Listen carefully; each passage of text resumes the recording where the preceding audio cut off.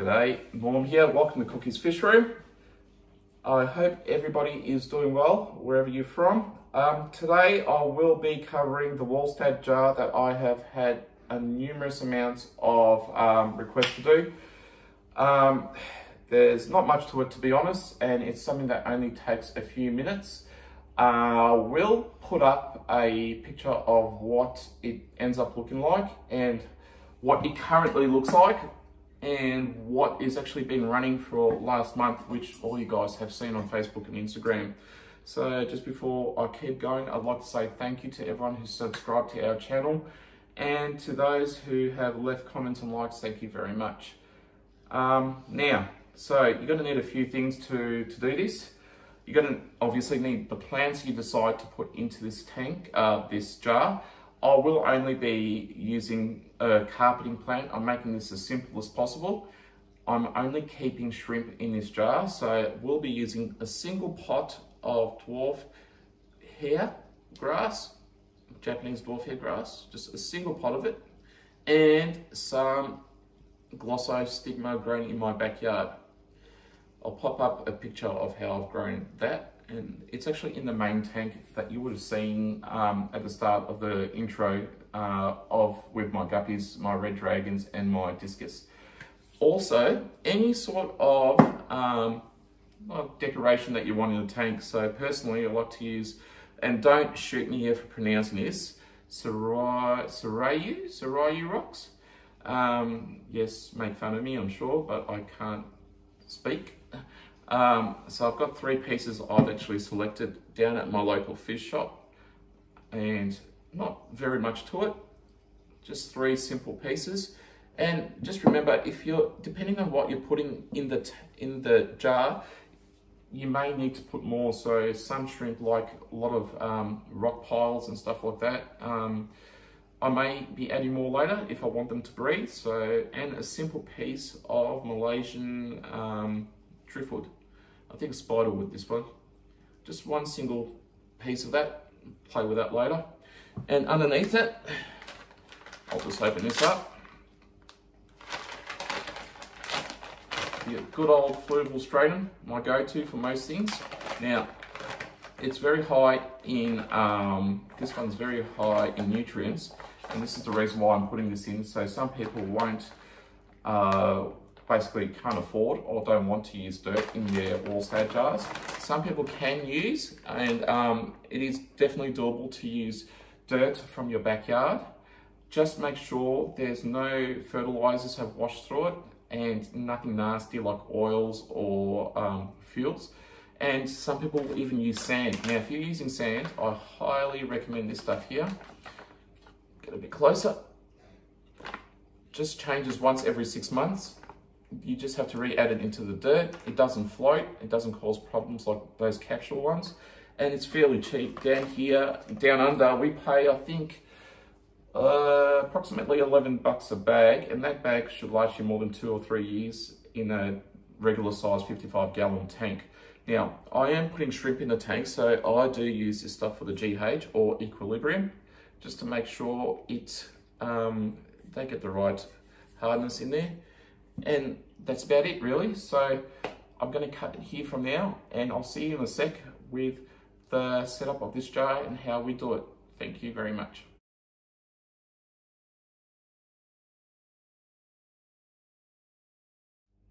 Welcome back, guys. Okay, so this is the actual officially how we're setting up the jar. So first thing we've got to do, let me just move this out of the way, the decorations. We are going to start with what substrate we are going to use. Now, this jar here for the Aussies is found in Kmart. It holds 4 litres of whatever you want to put in it, fluid, and it's the perfect size to do this. So you don't want to go too big. You don't want to go too small, and you can't put something like a beater in here because it is way too small for it. So it is a perfect size for shrimp, snails, and something very simple. And personally, I like my shrimp. You can even have this by your bedside. It is dead quiet, and as little maintenance as you can imagine goes into this. The last jar I made actually had 0 water changes for over 18 months. So while I'm getting this established, I am doing a couple of water changes to go through the nitrogen cycle, the whole process, as you know. If you do want to skip all the cycle part of it, you can actually take substrate out of an existing tank. If you've got one going with dirt, you could take the dirt out of that, put it in here, and test your water, of course, before you put shrimp in, because shrimp and fish really are very sensitive to poisons such as ammonia and nitrites and very high nitrates. So what I'm going to be doing is testing the water, give it a couple of weeks, testing it, and if all is good, shrimp can go into it. So just remember to test the water before you do anything. Now, this fluvial stratum does promote lower pH, so just remember that, and most black substrates do that. Get this in there now. And no, I'm not going to wash this because I am lazy, and that's very straightforward. So this is how I like to have it, and it has something yucky in there. All right, now the fun part is actually positioning where you would want your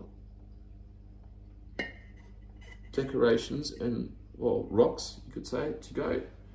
So I've been playing around with this off camera during the week and kind of have a faint idea of how I want this to look.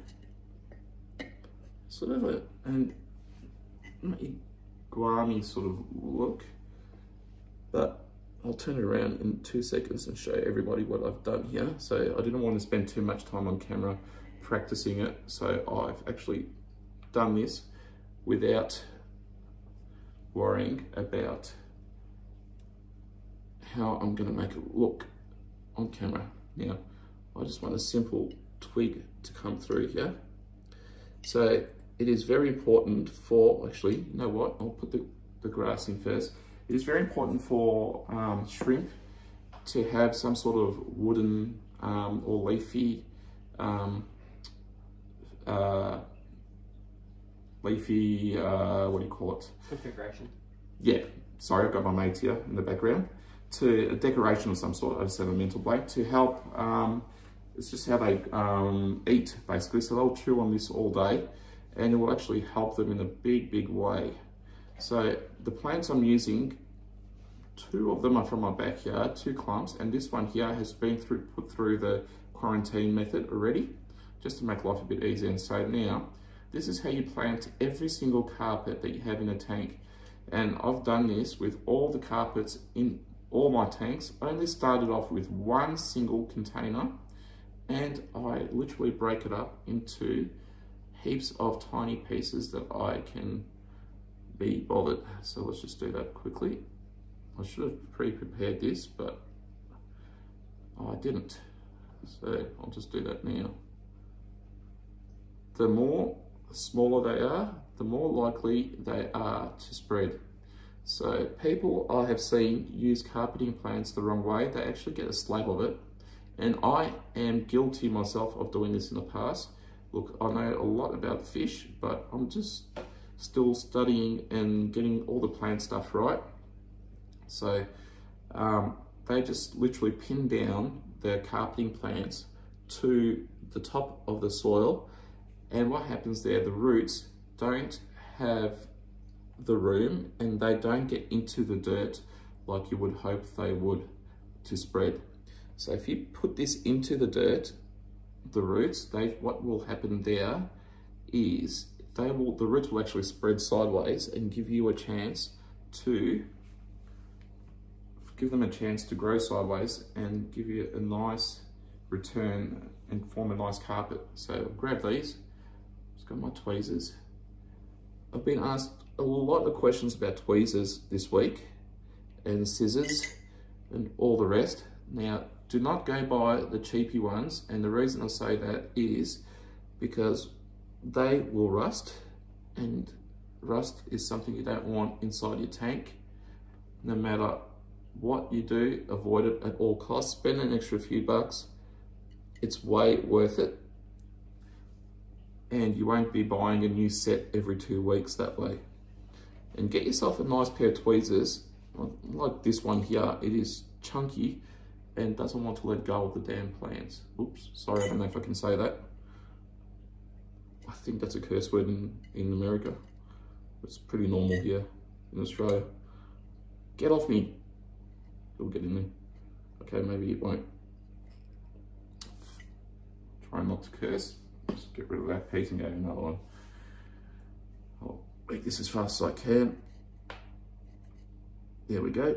And sometimes it's actually better to use your fingers and not bother with what I'm doing now, but I'm just trying to make it look fancy on camera. I'm gonna get up and stick this in here. So this literally will only take about 2 to 4 weeks to form a full carpet at the bottom of this jar. I will put another after video up on how it's looking once it's done. And this is why you need sharp tweezers. Okay, let's just use fingers.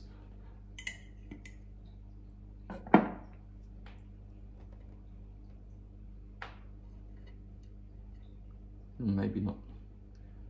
If something doesn't want to stick, just get rid of it and move on. So we've got quite a few pieces here, and I think I've overdone it with the amount of pieces that I've got. I want to put some of the glossostigma in here just for a different look. And the glossostigma is pretty easy carpeting plant. Again, there's a misconception that it needs a lot of CO2 and a lot of light. It doesn't need CO2 to spread. It spreads really well without it. I've got it in my original jar, which I will show everybody later on. And it spread really easily in there. And Norm, setting up a jar like this would also be great for your daughter or son to get in and have a go. In the hobby? Yeah, as a hobby, and test their brain to create something. Well, funny you said that, because Mason, my youngest son, has actually asked me for one of these jars for the same reason that you've just said.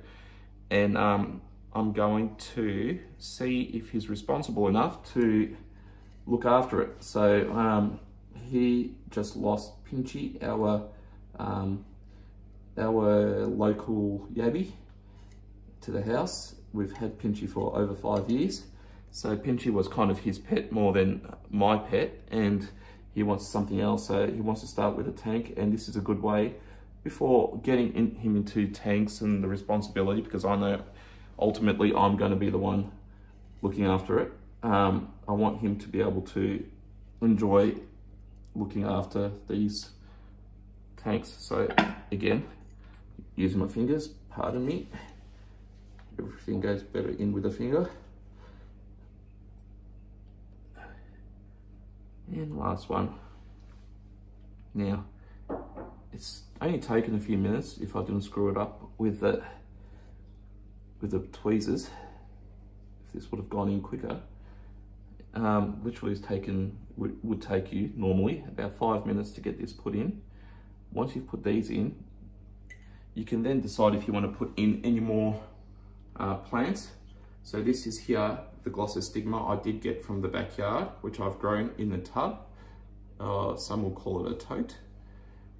And all we do is break up little pieces again, so it spreads how much you want. I'm not going to put too much in because we will be here for a while, so I don't want that to happen.